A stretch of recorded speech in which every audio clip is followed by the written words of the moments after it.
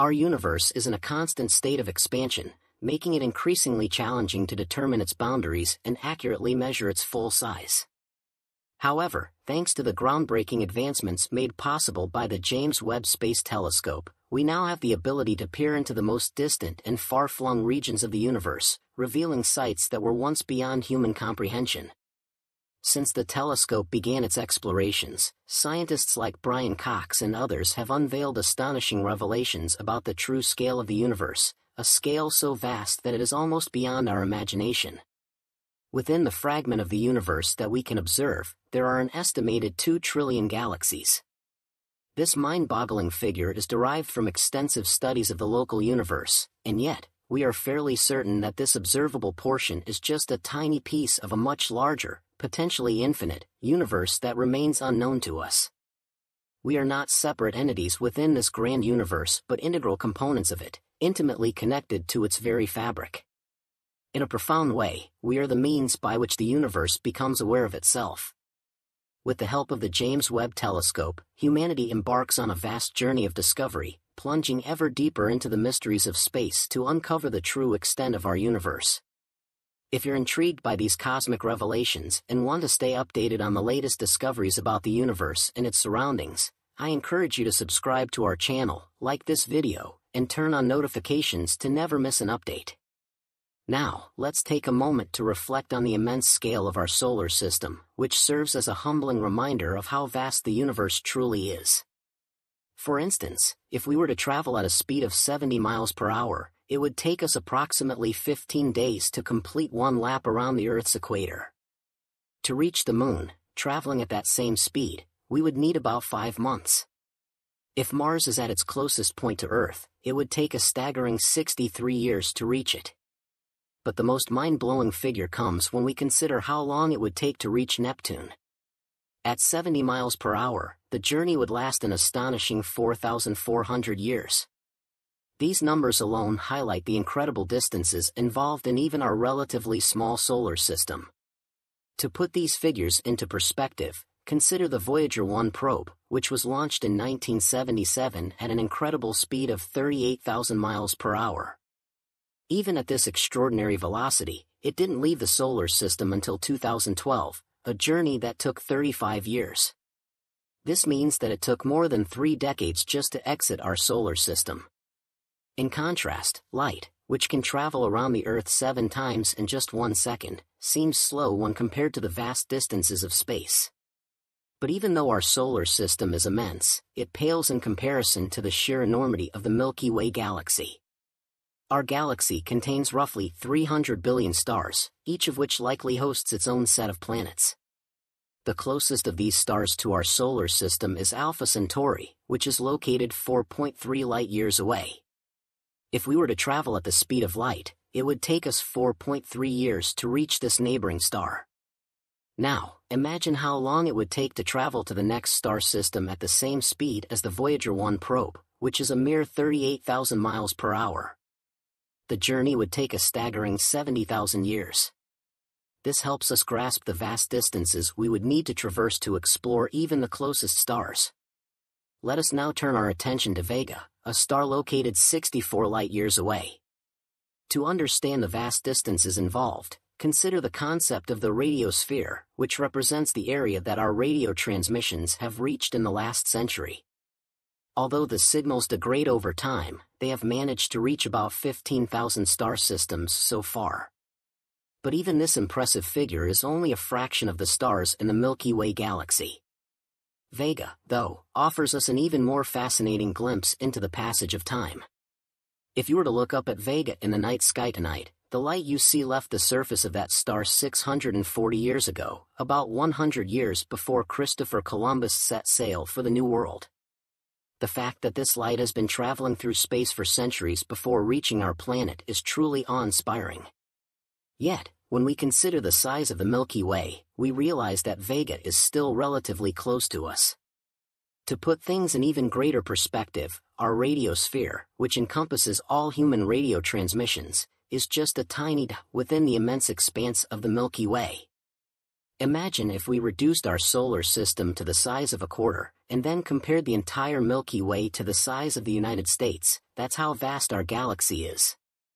The Milky Way contains around 300 billion star systems, and we are just one of those countless systems floating within an unimaginably large galaxy. Beyond the Milky Way, there are at least 1 trillion more galaxies scattered throughout the universe. Yes, you heard that right, 1 trillion galaxies. To truly comprehend this number, think of 1,000 cats. Now, imagine that there are 1,000 groups of cats, each consisting of 1,000 cats. That would give you a total of 1 million cats. But to understand 1 trillion, you must remember that 1 trillion equals 1 million multiplied by 1 million. The magnitude of such a number is staggering. Our nearest neighboring galaxy, the Andromeda Galaxy, is located 2.5 million light-years away and is rapidly approaching us at a tremendous speed. As Andromeda moves closer, our night sky will undergo significant changes. This galaxy contains around 1 trillion stars, and when it eventually collides with our own Milky Way, which contains 300 billion stars, the chances of individual stars from both galaxies colliding with one another are quite slim. This fact demonstrates the vastness of space and the low probability of direct star-to-star interactions, even during galactic collisions. While these collisions may be rare on the level of individual stars, they can still have profound effects on the galaxies involved, possibly even facilitating the exchange of life between them. Galaxies, much like stars and planets, are not static entities. They are dynamic, ever-changing systems that are constantly evolving. Beyond our galaxy lies our local group of galaxies, followed by the Virgo cluster, which contains more than 1,500 galaxies. And the Virgo cluster, in turn, is part of an even larger supercluster known as the Laniakea supercluster, which contains an estimated 100,000 galaxies. Each of these galaxies is home to hundreds of billions of stars and planets, all orbiting within this massive cosmic structure. Yet, even this is just a tiny part of the grand picture. In the observable universe alone, there are around 10 million superclusters, each composed of countless galaxies. However, these mapped galaxies are only a small fraction of what truly exists out there, and there are likely hundreds of billions of galaxies that we have not yet mapped or even discovered. The cosmic background radiation, which is the oldest detectable form of light, serves as a remnant of the early stages of the universe, tracing back to the Big Bang itself. When we consider the cosmic scale beyond the galaxies, we encounter regions known as cosmic voids. These vast expanses are sparsely populated with matter compared to the rest of the universe. These voids, though appearing empty, may one day give rise to new structures and galaxies.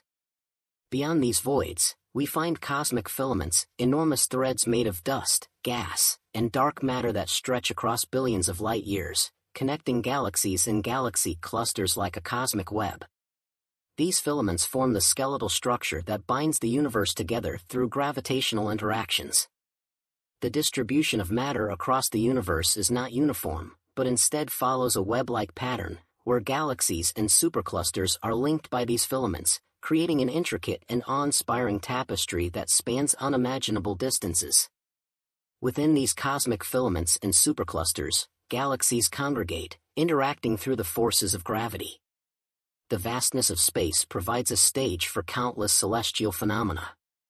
For instance, supernovae, which mark the explosive death of massive stars, disperse heavy elements throughout the universe, enriching the interstellar medium and seeding planetary systems. Black holes, with their overwhelming gravitational pull, play a critical role in the evolution of galaxies. These cosmic entities can release jets of energy that stretch across vast distances, influencing the behavior of matter across space. In the farthest reaches of the cosmos, we find even more exotic phenomena, such as quasars, which are supermassive black holes that consume surrounding matter and emit colossal amounts of energy. These quasars can outshine entire galaxies, acting as beacons that allow us to peer back into the early stages of the universe's formation. But what lies beyond the observable universe? There are undoubtedly countless more galaxies out there, beyond our reach. The light from these galaxies has not yet had enough time to reach Earth due to the limitations of the speed of light and the ever-expanding nature of the universe. In fact, as the universe continues to expand, the light from most of these distant galaxies may never reach us.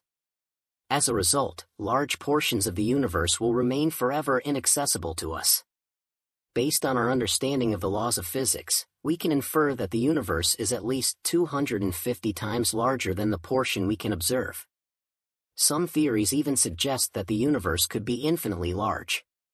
Contemplating the vastness of the universe naturally invites deeper reflection on the nature of existence and humanity's role within the cosmos.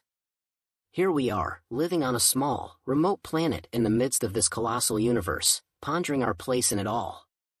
If you've ever wondered just how vast the universe truly is, I hope this exploration has given you a deeper understanding, even if only a glimpse, of the immensity of the cosmos.